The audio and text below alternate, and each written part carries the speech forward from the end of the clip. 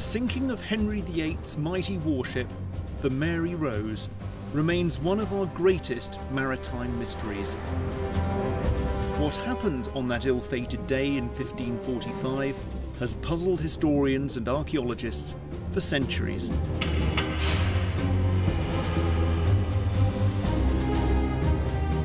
Now, scientists investigating the skeletons have uncovered new evidence about the crew.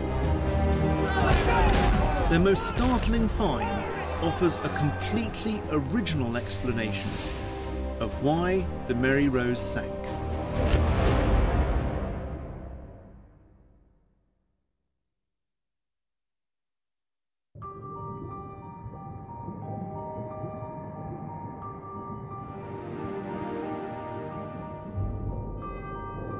It's a time capsule. These people are lying there, often clothed in what they were wearing, carrying the equipment they would have carried, with their personal possessions with them. And you can't help but look at these people, firstly sense the tragedy, and then secondly wonder who they were. How did they come to be there? What were they doing on board when they met their deaths there? In the early 1980s, I volunteered as a diver on the Mary Rose. Today, I'm an intensive care doctor and carry out research at University College London. My later research has focused on how bones change with exercise and with injury patterns, and you can actually learn a lot about a person from the way their skeleton is. So that's my passion now, is to take that knowledge back 20 odd years to see if we can't work out who these people were. I was one of 500 divers working on the Mary Rose. It was one of the largest underwater excavations ever undertaken.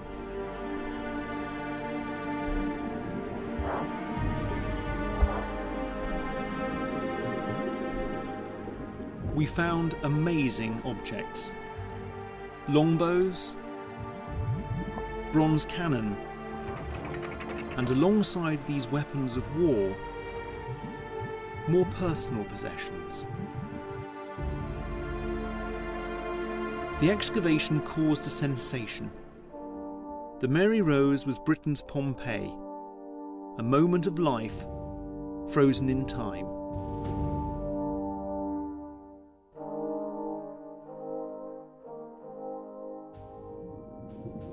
Up to now, attention has focused on these objects. But what both fascinated and appalled the divers were the human remains.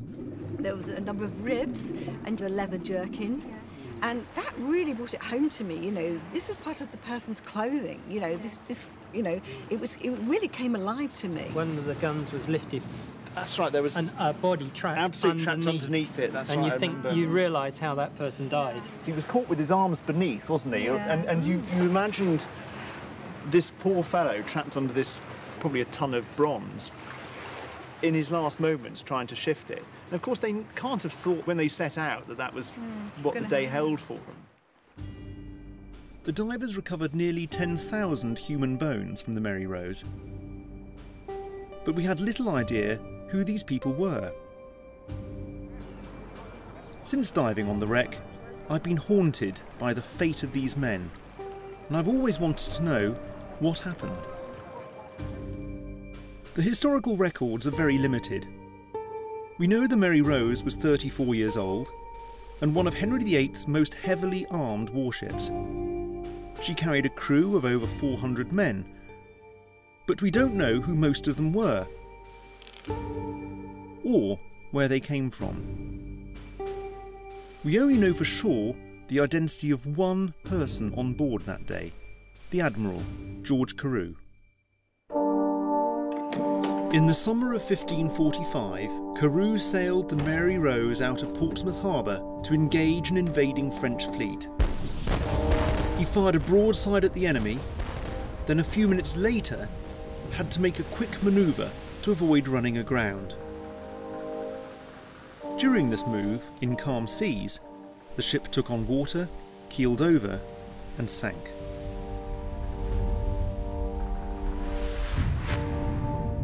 The reason for this disaster has always puzzled me.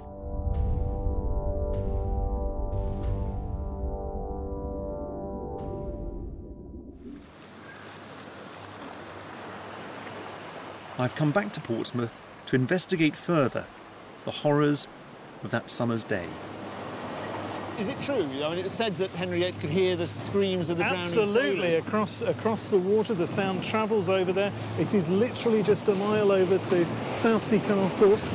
When she sank, the masts of the main mast and the foremast were up above the surface of the water here. At this point, she sank. This is the buoy marking the site where she sank. So there's Henry VIII standing there, watching the pride of his fleet sink to the bottom. Yep. The death toll on the Mary Rose was horrendous. Anti-boarding netting covered the upper deck. It was coated in tar and sand to make it difficult for enemy boarders to cut through. But when the vessel sank, it trapped nearly everyone inside. Almost the entire crew of around 400 men died. So what was happening on the Mary Rose in the moments before she sank? You've got a very concentrated time period with an awful lot of action going on. A lot of noise, the guns going off, the French attacking, everything in chaos. She may have been making that turn too tightly, possibly with too much sail set. So some disorganisation on board. Sir George Carew was shouting across to one of the other English ships that he had the sort of knaves that he could not rule. Knaves whom he could not rule. The last reported words from the Admiral on board the Mary Rose appear to blame the crew. So were the men responsible for their own fate?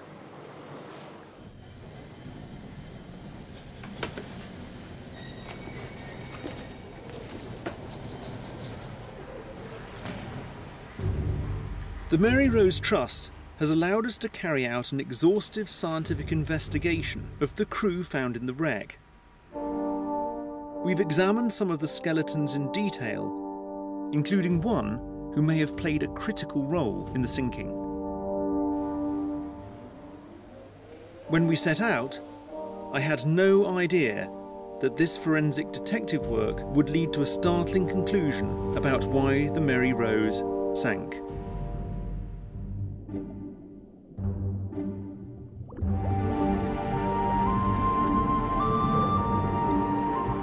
In 1982, after removing the contents of the ship, the Mary Rose Trust raised her to the surface. There is the first sight of this flagship of Henry VIII. It's the first time we have seen this in 437 years. What an amazing sight. This oak hull had been a giant coffin for most of the men of the Mary Rose.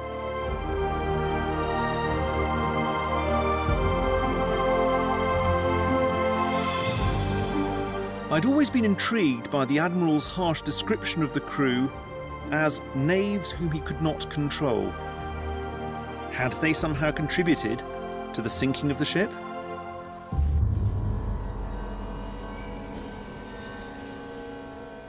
To help lay their ghosts to rest, I'm determined to find out more about the crew. I've returned to the ship, shrouded in its preservative mist, to find out who would have been where and doing what at the time of the sinking. Look at that. Absolutely amazing. Last time I got this close, I was probably about in there somewhere. Yeah, you remember, I mean, this is diving on the hold here, but we never saw it like this. No, I mean, of course, the visibility was absolutely shocking. I still find it hard to imagine how 400 men crammed into this small ship. But we know they did. This illustration, completed the year after the ship sank, gives a breakdown of the crew. 185 soldiers, which would have included archers, 200 mariners, and 30 gunners, who looked after the heavy cannon on board.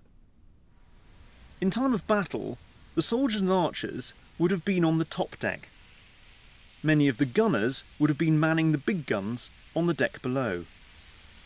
Where did you find the bodies? I mean, were they where you expected to find them? Presumably archers would have been on the top deck ready to shoot the French. Yes, I mean, they would mainly have been on the top decks, but we did find items of archery equipment all around the ship, and we found human remains all around the ship. So what you can't do is say that everybody that was found on the upper deck was an archer, or that all the archers were found on the upper deck. You know, there is a bit more of a mixture. The mixture of skeletons is going to make this a much harder puzzle to crack. To find out more calls for a scientific study of the remains. I want to see if it's possible to examine the skeletons and work out what jobs they did. Is there any way we can separate the archers from the sailors and the sailors from the gunners? I received a number of huge boxes, and these were full of bones, and they were in nets, right, as they were found. So it was a complete jigsaw. The job of solving one of the biggest forensic puzzles underwater archaeologists had ever undertaken fell to osteoarchaeologist Anne Sterland. Because of the mix of bones, no one knew exactly how many bodies there were. And clearly, I mean, we found some skeletons where they were almost intact, sometimes with clothing on and their materials, but in many other cases you had pieces of, Yes. of body. Yes, all jumbled up. So how on earth do you start assembling a person from massive bones like this? Well, we started with pairs because we are bilaterally symmetrical. So we've got two thigh bones, two shin bones, two arm bones, etc. So we started by matching, or trying to match, bones that we recognise. So there is a pair of thigh bones, and if you look, you can see that they go together quite well. If you look at the bones, you have to look at them very carefully, but you can see that they match. So they belong to that. And then we looked at the tibia, the shin bone. Yeah. So it's really some matching to build them together Yes, in and terms then of we can- proportion and symmetry. That's right. Then we looked at the pelvis, because we can fit the femur into the pelvis, and this is a right. So that goes in there like that. Right. And you work your way up We the work our body way in up, this sort so of you way. then start and build up the vertebra. Anne set to work sorting the bones into individual skeletons. From the thousands of bones, it turned out we had the remains of 197 individuals.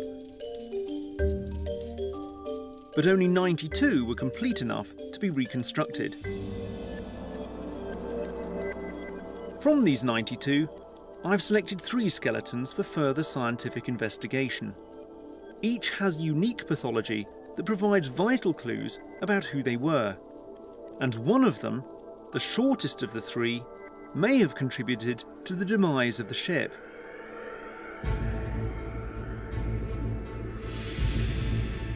The first skeleton was found in the bow of the ship, in an area used as a store. It's that of a man who was 6 feet tall.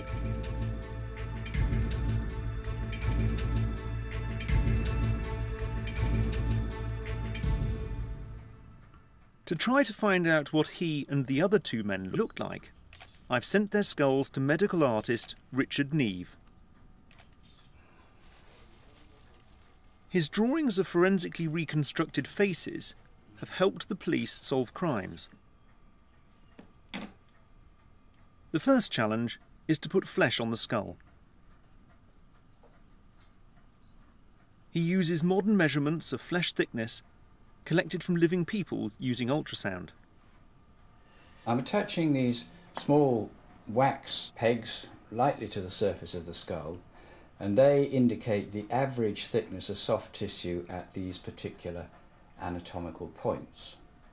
The measurements are based on a series of white individuals between the ages of 20 and 29, and they will help to guide the amount of flesh, if you like, that is laid over the surface of the skull. The pegs provide critical markers to enable Richard to construct a 3D map of the face. What I first have to establish is the width of the nose and the position and width of the mouth. Putting an eye in place fairly quickly, put the other eye in. Sketching by hand produces a likeness with far more character than a computer-generated reconstruction. So you take the skull away now.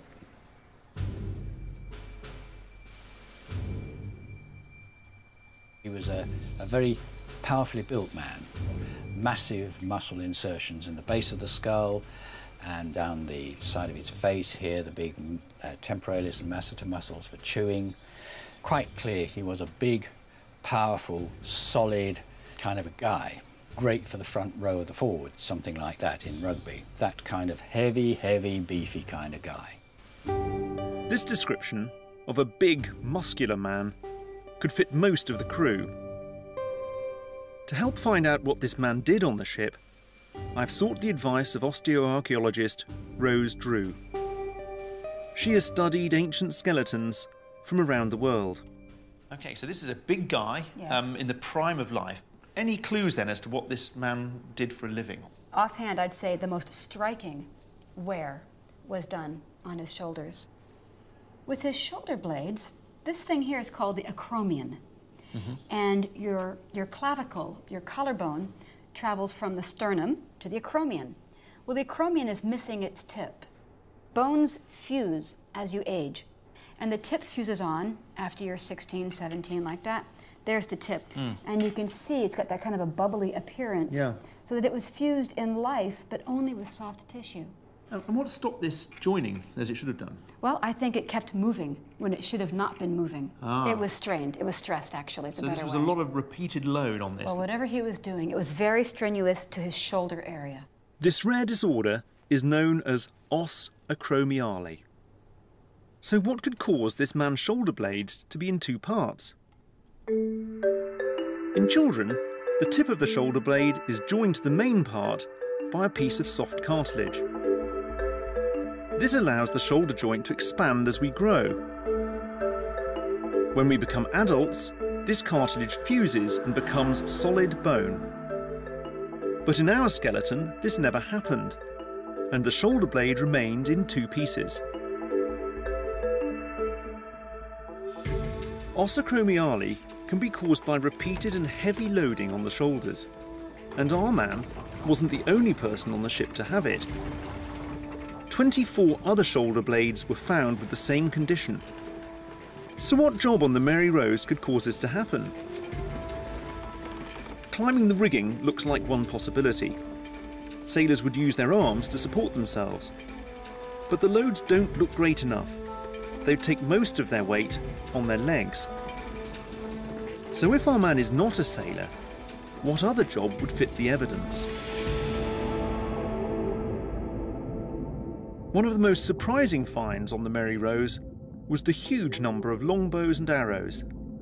172 bows and over 4,000 arrows. Many of the soldiers on board must have been archers. Could our man be one of them?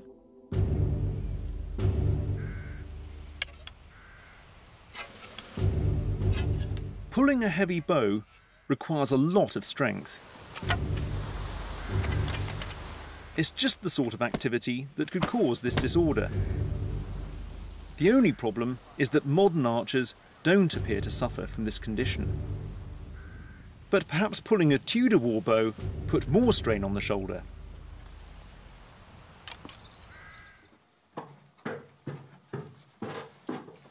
Steve Stratton is a bowyer.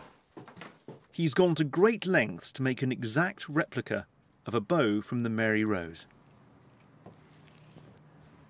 Most people believe that the yew trees in this country were used for making bows. Well, they were, but not for something, a powerful war bow. Henry VIII wanted the best weapons for his archers, and that meant importing the right type of wood from Europe.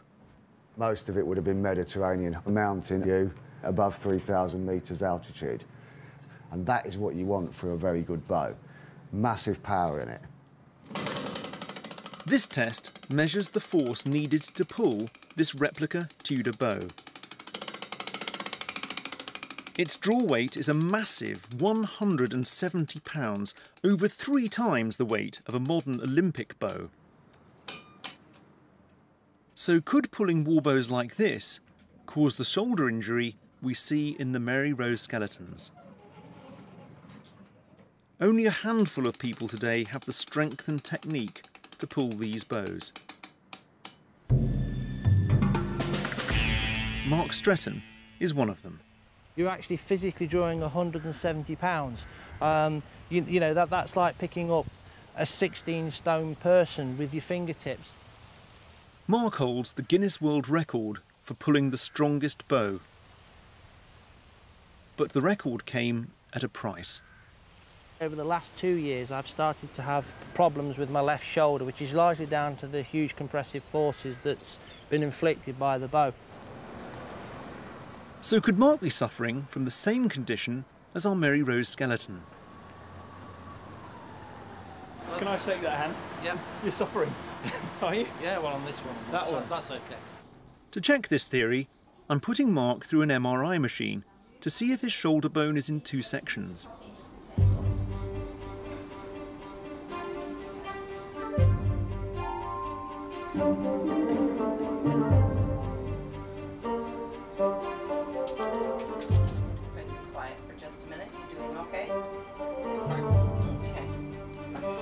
Slice by slice, the magnetic resonance imaging machine builds up a picture of Mark's shoulder. This looks very much like a repetitive type of injury pattern rather than one particularly big injury mark.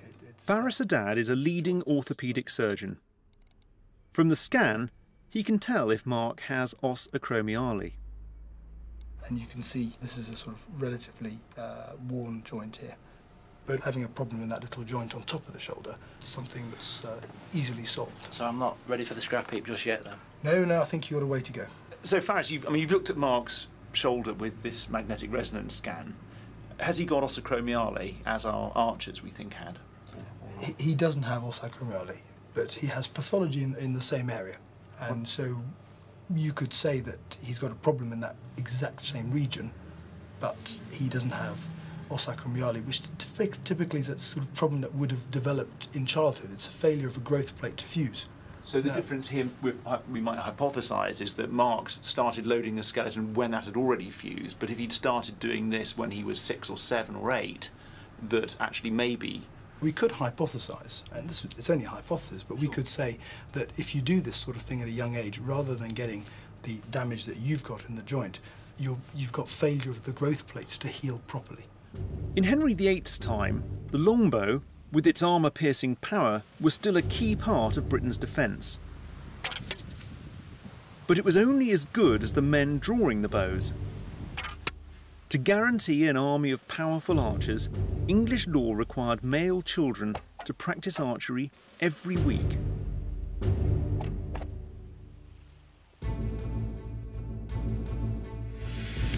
When young archers drew a heavy warbow, the tip of the shoulder blade would be constantly pushed or pulled. It would never stay still long enough to fuse into bone and would remain in 2 pieces. From the evidence, our first skeleton is almost certainly that of a Tudor archer. The position of his body in the hold suggests he was collecting supplies when the ship sank. Down here, he had no chance of escape. But what about our other 2 skeletons? The bones of our second man suggest an unusually brutal life on board the Mary Rose, while our third man might have been one of those responsible for failing to save the ship.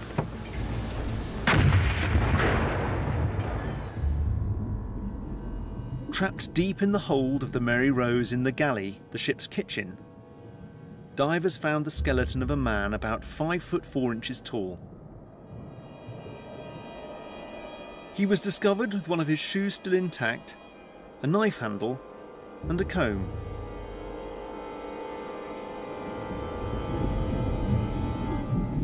His body lay among scattered bricks, all that was left of the ship's oven.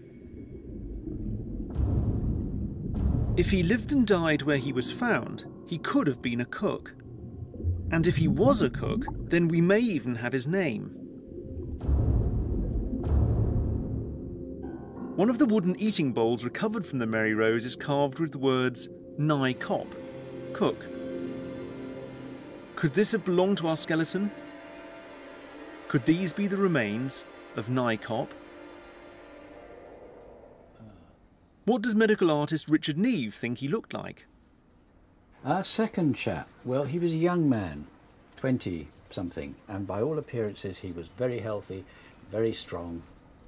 He would have had this kind of youthful appearance, unless there's been some dreadful period in their life where they've been malnourished and so on and so forth. The ravages of time haven't taken their toll. What do the bones tell us about? I was keen to learn what osteoarchaeologist Rose Drew would make of this younger man. Did he have the physique of a cook? One of the first things that struck me when I met him, if you will, was that he had ripped both kneecaps rather dramatically, well before he died, because they'd healed as best they could. But the ligaments that would go from the tibia, the shin bone, on up here, are just ripped and torn. They're even away from the body of the bone. Yeah, so whatever he did it at the same time with an equal strain to both legs. This is osteoarthritis. He's got evidence here that he was doing too much lifting when he was younger on his vertebrae. So these are backbones again. That's the backbones. So he's wearing himself out, really, this guy. Oh, he really is. And this, the collarbone, the ligament underneath that attaches it to the breastbone is, again, it's heavily eroded. It's just a big gaping hole.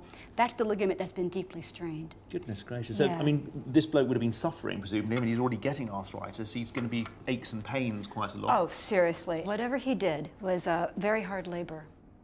This man has some terrible injuries for someone still in his 20s. Whatever he did, it was probably more physical than being a cook.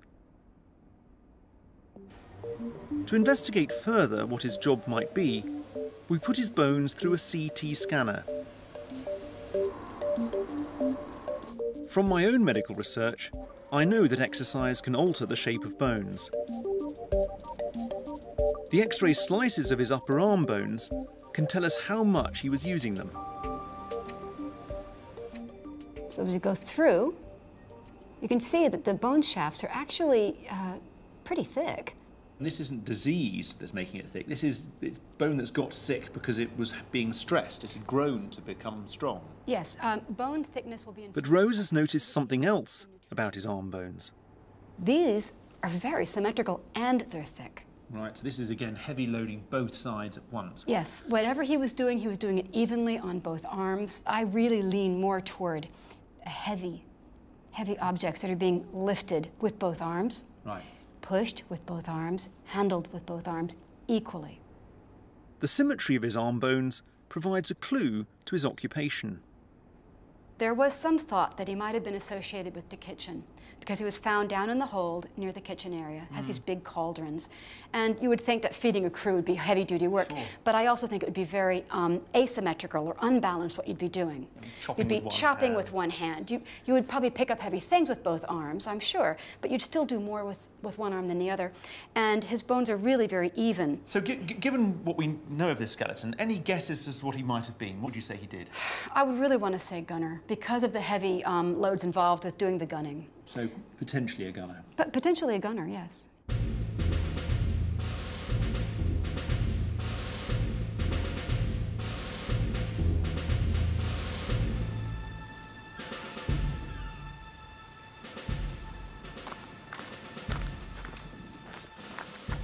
If you want to find the nearest equivalent to a Mary Rose gunner today, look no further than Colin Heriot.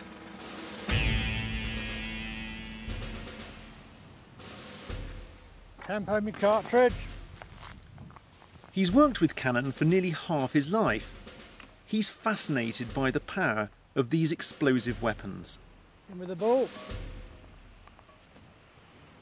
Prick and prime. Give him fire.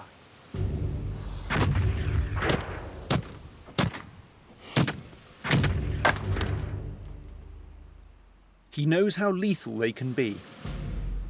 Good shot. Smashed it. And if these splinters are the size of that, Jack, that's got to be a metre long or more, jagged end. Take a man's head off. Right, forward. But the 71 big guns on board the Mary Rose were not just lethal to the enemy. Their weight made them extremely dangerous to the sailors drafted in to fire them. Water up. Working the guns when you were in action was a pretty hairy business. Lots of opportunity for injury and instant death. Okay, 2, 3, heave. 2, hold it again. 2, 3. We're good. Push. You've got a moving deck, and you've got sometimes a slippery deck. Every chance of injury, whatever you're doing, because it's heavy, heavy metal. You have to manfully lift the gun up on a couple of cross pikes, lift it up, put it in position. You've only got to put your foot wrong, snap. Cartilages, ligaments, all go. Colin has many of the injuries we see in our second skeleton. Well, I've been working with cannons 22 years now. I'm deaf, as I said, and I'm riddled with arthritis because of the moving of the guns. That knee there is completely shot. And to be quite honest, at my age, if I was in Tudor times, they'd have buried me at sea long ago. Firing!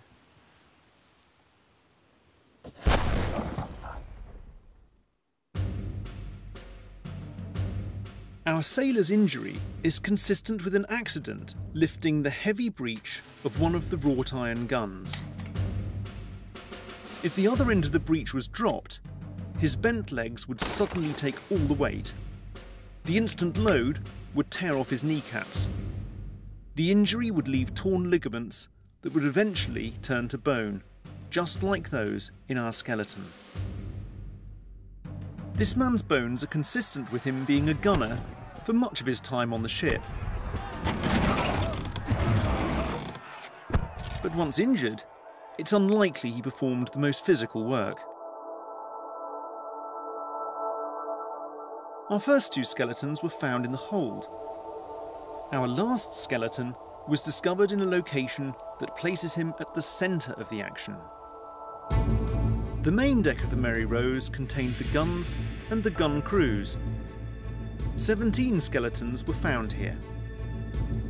One of the most complete was the body of this man. He was shorter than average, but what makes him special is that he was found next to a bosun's call, a whistle used for issuing commands. It implies he was an officer, which means he may have played a critical part in the last moments of the ship. He may well have been the officer responsible for deploying cannons and for opening and shutting the gun ports. Water pouring in through these gun ports sank the ship. Why the crew failed to close them is at the heart of this mystery.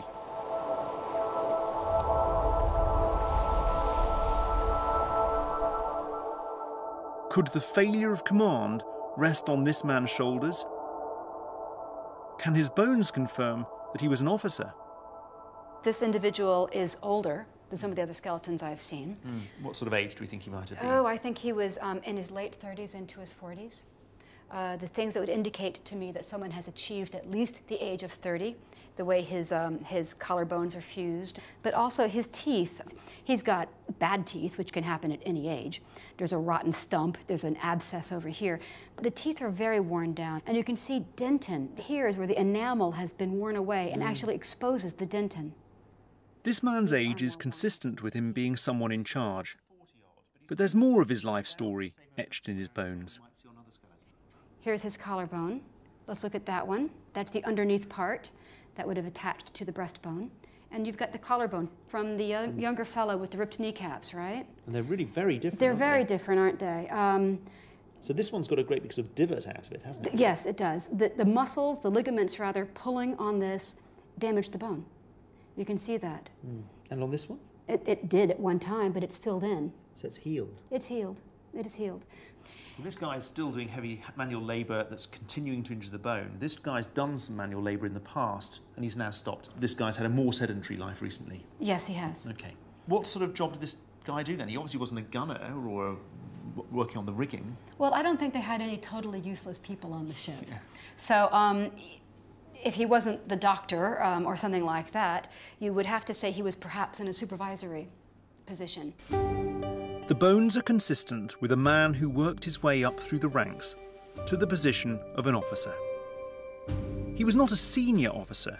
They would have come from the aristocracy. He was almost certainly the ship's boatswain or master gunner. He was an older man, more mature than the others, but likely to be more experienced and possibly somebody to whom they turned when things went a little bit wrong. His face was a different shape, slightly more rounded, slightly more refined nose. And for a man, of course, who'd been at sea for most of his life probably, fresh air, wind, sun, all that would have worked on his face so that the creases around the nose and the mouth and the eyes and so on would be that much more heavily marked. Our man was found on the main deck. The gun ports here were close to the waterline, which made the ship extremely vulnerable. Did something under his control go wrong here that caused the ship to sink?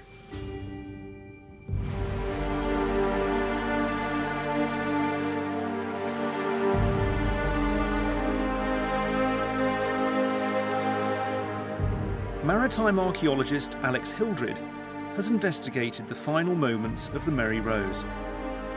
What happened to the ship rested on the actions of those on the gun deck. How close to the water would we have been?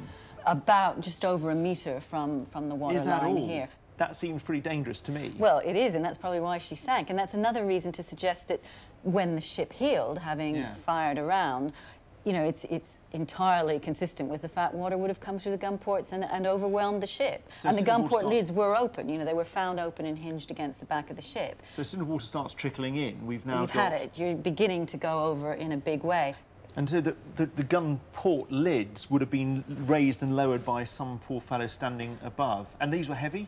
Well, 55 kilos, 50 kilos, and pulling against a ship that's moving. It's quite a long way over, and having to pull this down at the behest of the master gunner when there's all sorts of noise happening, with the only communication being through a ventilation shaft there. And it's no wonder they didn't manage to shut the lids.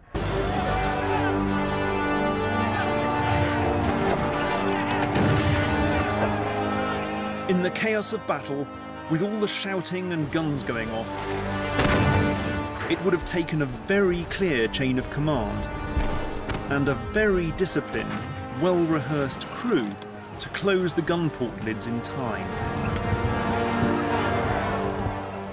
So how closely knit was the crew of the Mary Rose? Were they a well-drilled team that had trained together? Or was there some problem in the chain of command? Forensic science is about to reveal a startling discovery that may rewrite the story of the Mary Rose.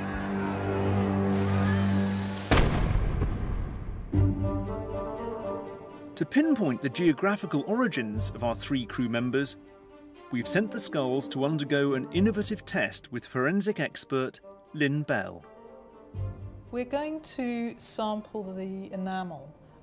So I'll show you, it's a very small sample, you can barely see it when we take it.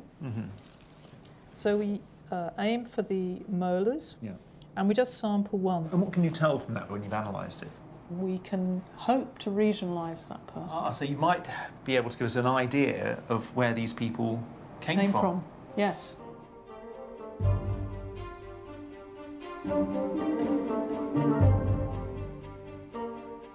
At Bradford University, Lynn's colleague, Professor Julia Lee Thorpe, extracts enamel from our 3 skeletons. The composition of our teeth varies according to where we lived as children. It depends on the type of water we consumed during the time our teeth were forming. Water molecules in clouds come in different forms. Some water molecules contain heavy atoms of oxygen, others light oxygen atoms. When it rains, the cloud releases more of the heavy type in warmer regions. This means the water in the soil varies slightly from place to place, and these differences can be plotted on a map. The water in the soil is absorbed into the plants we eat, and in growing children, eventually finds its way into their teeth. Using a mass spectrometer, Julia and Lynn can determine roughly where our 3 men lived when they were young. first skeleton, we got a number of minus 5.5. So this is our potential archer, isn't it? This is the potential archer. If we look at 5.5, that puts him tightly into the British range. There's no doubt about him. Right. Could be southwest England or southwest Wales, isn't it? Yes, that's right. And the next one? Oh, the bosun. 4.6. 4.6. So quite different. Yeah. Not much of it, is there? I mean, No. sort of, you'd have to be right down here. I mean, it's very much on the edge. So sort of southwest Ireland or really Southwest England, Cornwall. yes, Cornwall. And then... So this is our potential gunner. This is the gunner. 4.5? 4.5. And this is an interesting value. Well, that's very low compared we to... don't really see a 4.5 on this map. Right, so he might not be a native Brit. He may not be.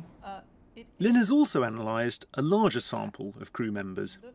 You've looked at 18 skeletons overall. How does that compare to the distribution of the other skeletons? Well, it compares really well because of my sample of 18, potentially 60% of the crew wasn't British on that day. How extraordinary. And upwards of a half of the crew of Mary Rose might not have been native Brits. Well, a third to two-thirds, actually. It was a huge surprise to me. I was expecting them all to be British. That was my expectation. And mine. Because I always had the sort of idea that these were just, you know, hearts of oak, as it were, British crewmen. If these men weren't British, where did they come from? And what were they doing on this quintessentially English warship? The analysis of the teeth rules out Britain and countries in Northern Europe. It suggests that the men grew up in a warmer climate, probably somewhere in southern Europe. It's also known that at this time, Henry VIII was short of skilled soldiers and sailors, and was trying to recruit mercenaries from the continent. In Henry's state papers, there's one account in particular that appears to fit the evidence. 6 months before the Mary Rose sank, 9 ships were caught in a storm in the English Channel. They sought refuge in Falmouth Harbour in Cornwall. And on board were 600 Spanish soldiers. Starving and out of money, they were pressed into service for England. It's possible that some of these men were on the Mary Rose. The discovery that up to 60% of the crew came from overseas offers a new explanation of why she sank. I have the names I cannot rule. Yeah. There was that strange remark made by the captain just before the sinking. I mean, it really does, for me, it just conjured up a picture of a zoo, really, of languages, you know. Well, you certainly wonder that if the boat did start heeling over and water started coming in, your chances of being able to do anything to rectify that, if actually you can't even communicate properly with your crew, because 60% of them don't speak fluent English, potentially. I think it's a recipe for disaster. We may never know exactly what happened below decks as the Mary Rose sank, but the bones reveal a hidden story about her crew. The men who died here on that summer's day in 1545 were a mix of sailors from Britain and men far from home. The sight of those trapped skeletons left an enduring impression on me.